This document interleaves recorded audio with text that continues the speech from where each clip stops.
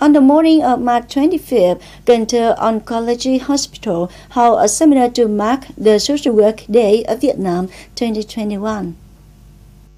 Social work is known to be the link between the patients' relatives, and medical staff, connecting the kind sponsors and patients in blight. In the end of 2017, Obstetrics and Gynecology Hospital established the Social Work Office, providing the services of customer care, public relations, helping disadvantaged patients, and training. Thereby, welcome and provide guests with information on medical services at the hospital, organize community-focused training programs, and mobilize funds for patients in blight. At the conference, many discussions from hospital in Cần Thơ City area were reported, like the social work model at Cần Thơ Obstetrics and Gynecology Hospital, developing the social work models at hospital in Cần Thơ City, improving the approach to young boarding patients and their relatives through the patient companion model at Children's Hospital, navigating the implementation of patient care service with charges at Cần Thơ General Hospital, and marketing media model at Cần Thơ Obstetrics and Gynecology Hospital.